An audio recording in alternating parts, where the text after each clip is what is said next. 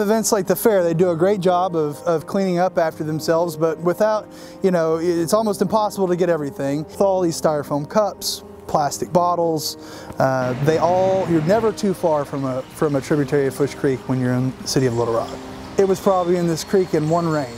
So Saturday from 9 to 1, we're going to have a cleanup out here at the fairgrounds. The better you can keep it out from coming in here in the first place, the better off we all are in the end.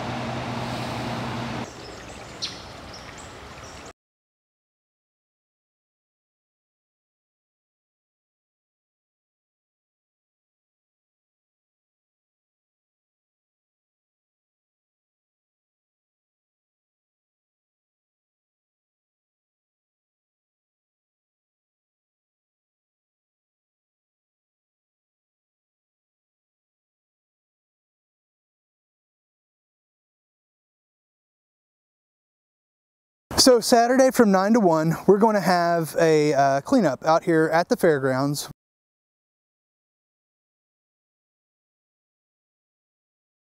We'll bring people out here to show them what is happening in our town here, where all of this trash is coming from.